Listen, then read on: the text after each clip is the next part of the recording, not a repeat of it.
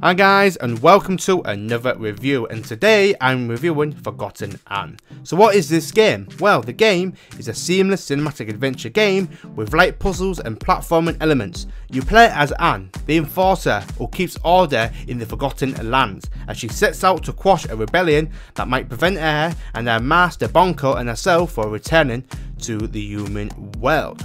When you first start the game, you are greeted with a cutscene showing you what the world is all about.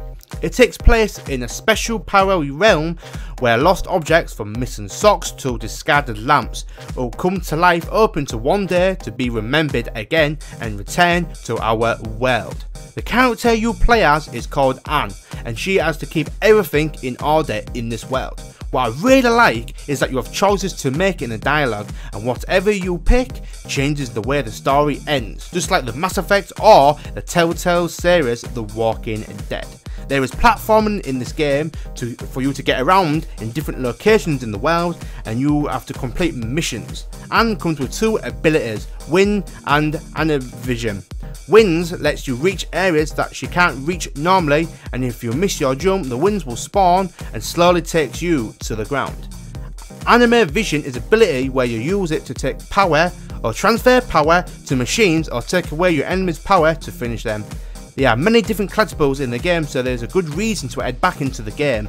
If you have finished the game, you can start all again and do things differently, and that will change the outcome of the game. Forgotton Anne is a 2D anime side scroller, and the developer has done a really good job in crafting this world. The animation in this game looks so good, it's just like watching an animated film.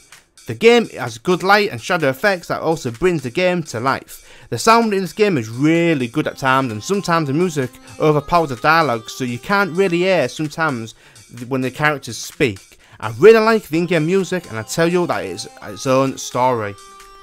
So what is my conclusion? Well, Forgotton Games have created a nice looking 2D anime style scroller, and wow, I wasn't expecting it to be this good.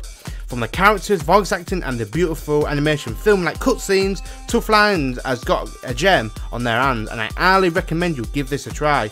If you like these type of games, I hope that this game does well, because Forgotton Games has put a lot of love and care into this game, and it shows. And my rating for this is 4.8 out of 5, which is fantastic. So I really would highly recommend you pick this game up. So this was the review today, guys, and I'll see you in the other. See you later, guys. Bye bye.